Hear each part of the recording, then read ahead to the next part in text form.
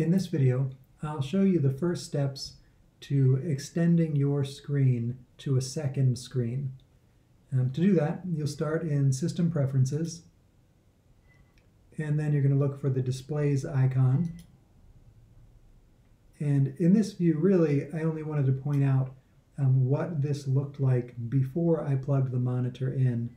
My second screen is going to be a monitor, but there will be an additional tab here. So we have Display, Color, and Night Shift. And we rarely need to use any of these. But once I plug my second screen in, you will see a fourth tab that appears here called Arrangement, and that's the one where we'll focus. So I'm going to go ahead and plug in my second screen now. And now that my second screen is plugged in, you can see that I now have this fourth tab called Arrangement, and that it's showing a blue rectangle. If I get close, you may be able to see that there's actually two rectangles, one right behind the other. And that's because I have this checkbox marked Mirror Displays.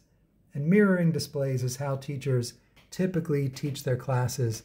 That just means that the same thing that you see on your laptop is also appearing on the second screen, which is the projector. So if I back away a little bit now, you can see that I have now two screens. One is my laptop, and one is the screen that I just plugged in, which is a bigger monitor, but could also just as easily be a projector.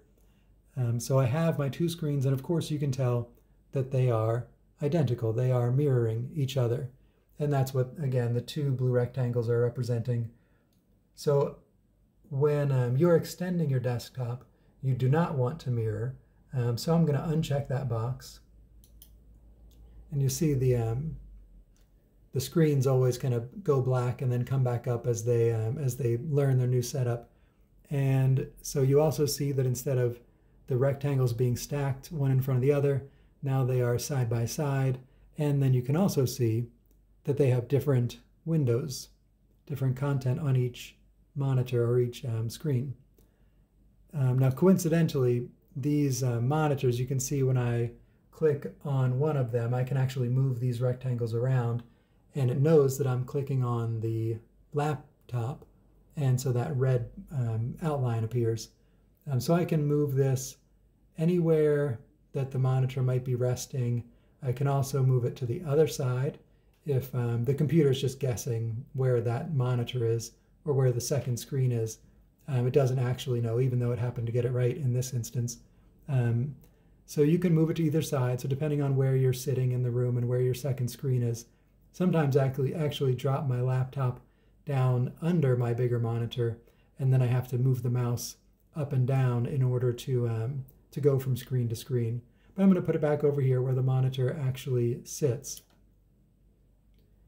And so what this means, the MacBook screen is here, the smaller one, and of course the larger monitor is off to the left.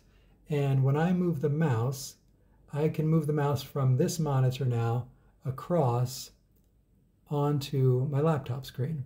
Right? I can grab this window and I can drag it back onto the bigger screen. And you could do this exact same thing with your projector. If you unchecked this Mirror Displays box, you're now having an extended display setup, and anything that you have in one display, you can move over to the other display. It gets a little bit tricky if you ever go into full screen mode. So I just sent this window into full screen mode, and now of course I can't drag it. So if you ever find that's the case, you just have to come out of full screen mode, which you can do with this green button here. So you have to go up to the very top of the screen and hit that green button. But once you come out of full screen mode, now I can drag this window straight over so that it's on the other screen. And that's really all extended display is. From here, the final step is really just making sure that you can manipulate the windows in the way that you want. And that can get tricky, especially with programs like Zoom. So I have just started my Zoom, and I have 4 or 5 other attendees in my Zoom right now. And you can see that I'm on my MacBook, and I'm extending my desktop over to a second screen, which in this case is just my bigger monitor, but in your case might be your projector. And so what's on my version of the projector is showing the content that I'm sharing from my iPad. So this is a Google slideshow that I'm sharing from my iPad as I teach my class, but on my projector, I want my students in the room to see it as well. So this is the projection that my students are seeing, and this monitor over here on my MacBook is really kind of mine to do whatever I want with. I do not need this webcam. This is one of my webcams over on the right. I don't necessarily need to project that. So what I'm going to show you is how you can pop this out and only project the slideshow or whatever is on your iPad to the entire class. And that happens with a few key elements. One of those key elements is under View Options. So if I go into View Options, which is way, sorry as my chair creaks, View Options is way up here. If I click on it, I really just want to draw your attention to one particular checkbox, which is side-by-side mode. Side-by-side mode is what's controlling this picture of the webcams and this picture of my shared iPad screen. And one of the first things I want to do is just uncheck that box. So now you can see this is what I wanted. This webcam now comes out as a floating window, and I can now drag that window across onto my MacBook. And now what the students in the room are seeing on the projector is just the content from my iPad. Sometimes this movement, this pop-out window is easy, and sometimes you have to mess around with one other factor that I'm going to show you, which is way up here in the left corner. And that is, I mentioned this before, that Zoom always starts in full screen mode. Sometimes you do have to take Zoom out of full screen mode, which just means you have to go up to the very top and hit that green button to bring it out of full screen mode. In this case, I didn't need to do that. You can see that the webcams actually jumped back into the window, which is what I don't want. So I'm actually going to go back into full screen mode by hitting this green circle. So that same green circle puts you into full screen mode and takes you out of full screen mode. You may run into an instance where you need to use that green button. So I've already turned off side-by-side mode. You can tell that is unchecked. You can also tell because my webcams are over on the right side of the screen.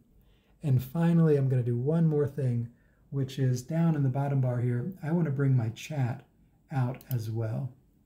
So I now have my chat window, and now it happened to pop in on my other monitor, but of course if it didn't, if it had popped up over here, I simply would have dragged it over onto this side anyway.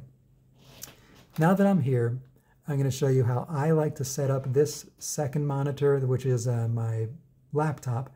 I like to just bring this chat box way up to the top right corner, and then I can extend it by pulling the left corner all the way to the bottom of the screen. And now any messages that go in here, I at least have a better chance of seeing them if they pop up over here a little bit bigger than if all I'm looking for is that little number to pop up next to the chat bubble. I'm never going to notice that, but I might notice if the text pops over here. You might notice that the text on my chat is a little bit bigger than most. You can do that on your MacBook by simply clicking into the window and holding down Command and then hitting the plus symbol. So mine is already as big as it can get, but I can show you what it looks like. By the default, it is unreadable and almost unseeable. So I Command plus to go as big as it'll go, which again is just barely big enough for me to be able to notice, although I might have to walk over to the laptop to actually read it. And finally, even though I have one webcam, I don't want just one webcam in my view. I want all the webcams.